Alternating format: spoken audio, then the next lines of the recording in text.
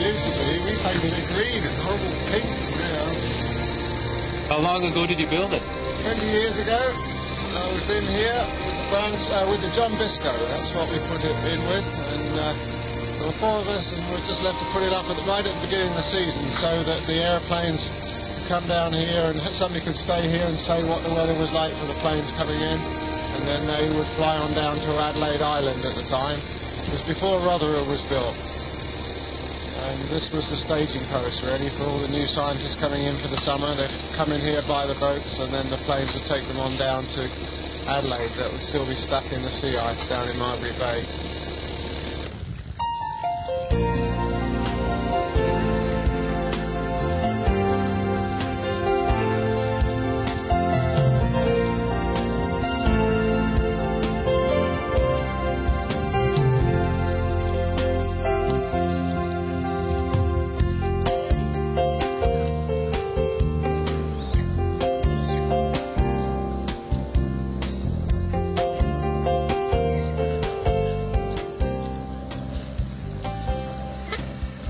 Feeling of, oh, I'm back after 20 years, but it's good to see it again. It's good to see how well it is.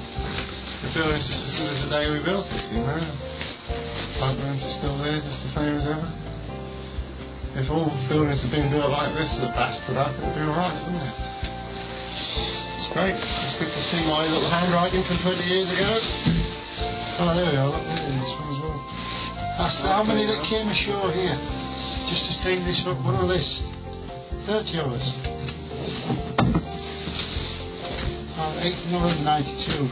He says here's a quiet night punctured by occasional rotting donkey noises as Simon Gill attempted to rectify a leak in the bloke bloke tent.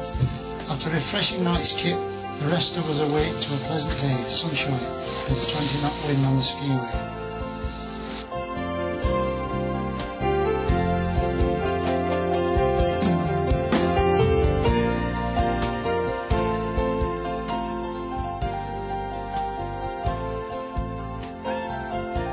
We departed from our new friends at Lochroy and sailed west along the Bismarck Strait to Palmer Station on Anvers Island.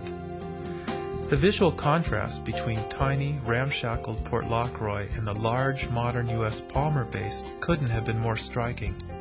Due to a busy research program, visits by yachts and cruise ships are restricted and must be organized with National Science Foundation 1 year ahead. Our request had been approved, and we were appreciative to be given a quick tour of the base by the enthusiastic staff. The anchorage most convenient to the base was choked with ice, and we had difficulty getting both anchors to set in a deep and rocky bay nearby. As Mahina Tiari has only one bow anchor roller, we must disassemble and stow the second anchor, a 35-pound CQR with its 30 feet of chain and 150 feet of line each time after use. What we're doing is putting in some waypoints from our present anchorage at Palmer Station to Faraday, considerably further south, putting in the first of the way stations for leaving the port and heading out. And as we approach the second way station, we will determine which of the two routes are best. One of them is charted but unsounded, and the other is fairly well used, so we want to be safe, pick the proper one. We're just putting it in the GPS to give us the distance, course, on course, off course, how far off course, and distance to the next point. Our powerful and dependable low-franz electric anchor windlass was essential for raising our main anchor, a 60-pound CQR, and the heavy 240 feet of 3/8-inch chain that followed it. We're presently hoisting anchor in Palmer Station, a U.S. Antarctic base, heading out through the icebergs to a point near the Outcast Islands.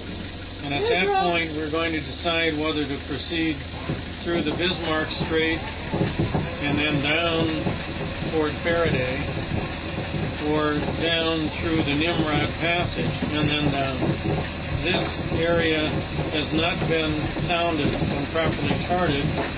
This is much more open through here. It's about 8 miles further, but our choice, depending on visibility, may be to take the longer route just for conservative navigation, which is always the best kind.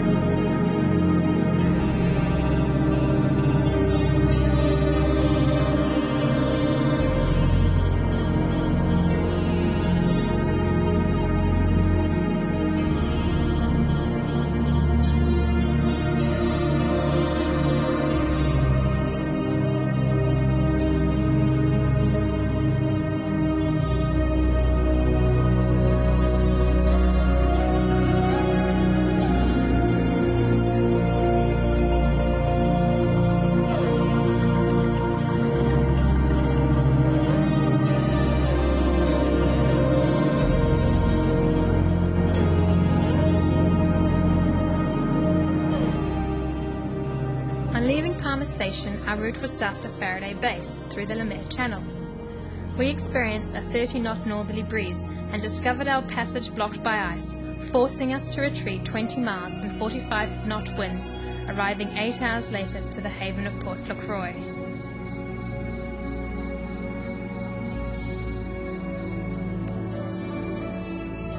When attempting to raise our main anchor, we hooked a 20-foot-long ancient whalebone.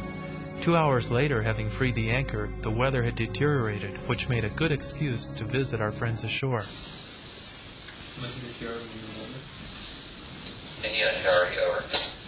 Hey, listen, since you're the cook, we're going to ask you first. Is it okay if you come for dinner instead of one? Yeah, sure, no problem. Okay, great. What time's good, Dave? 6 or 6:30? That's all it's you. I'm still planning on about Oh, 6:30 over. Yeah, 6:30 would be great. What time of year was this? We left in September and got back in February. You can't sledge. You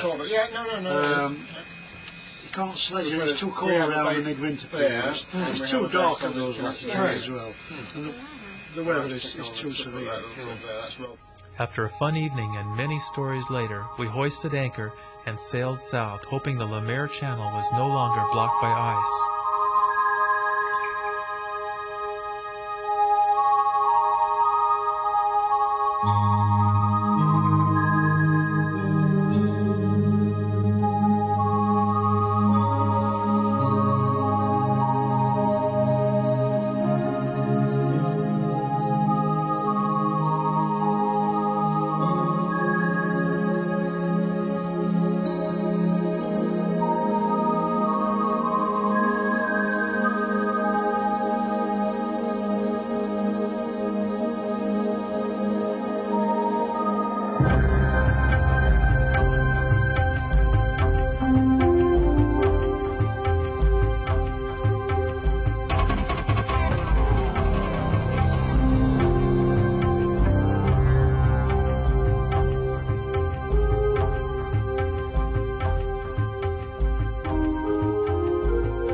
There's a lot of ice in there, not a lot of water, so I think if we could get around the back side of the island, there's sort of a basin in there that looks like it's possible, but going from here, the ice is really piled up on the rocks and it doesn't look very good.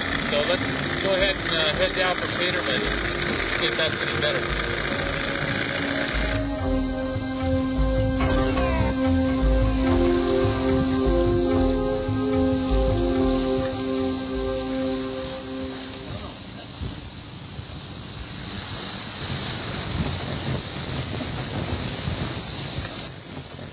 I awoke the next morning at Faraday to a rare treat of Mahina tiari frozen in ice and penguins walking past the cabin port. It took some negotiation for me to maneuver our Avon rigid bottom inflatable ashore through the frozen ice. The Faraday base had been a British upper atmospheric